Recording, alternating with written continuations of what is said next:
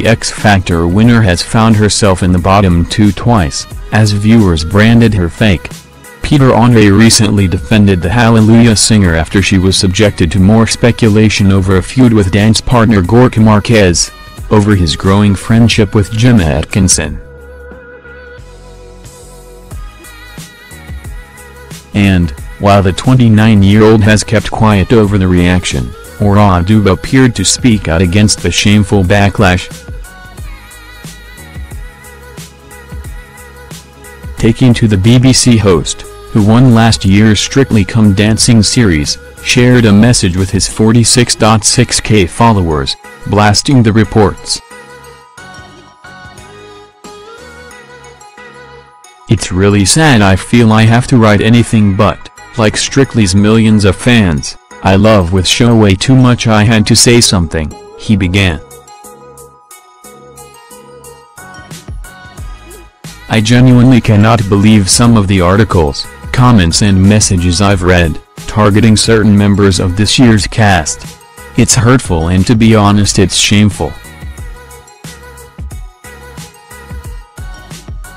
How can a show that is unique in how it spreads joy, brings people together and celebrates a beautiful art produce so much violent vitriol towards anyone?"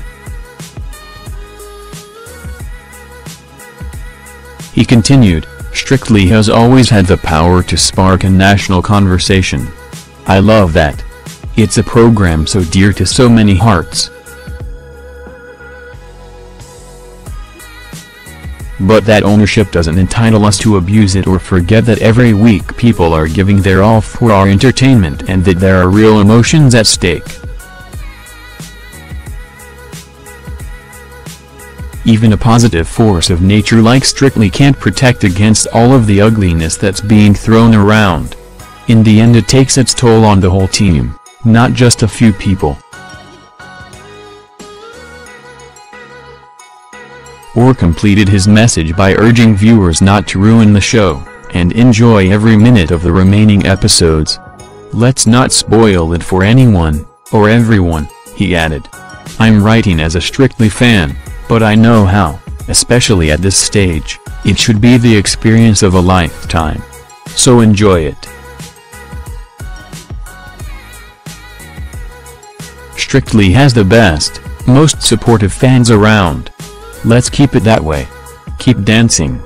Alexandra will be taking on Molly King, Gemma Atkinson, Debbie McGee and Joe McFadden in the semi-final, on December 9, at 6 p.m, on BBC One. Thanks for watching. Don't forget to like, comment your opinion, share this video and subscribe to my channel. New videos are uploaded every day.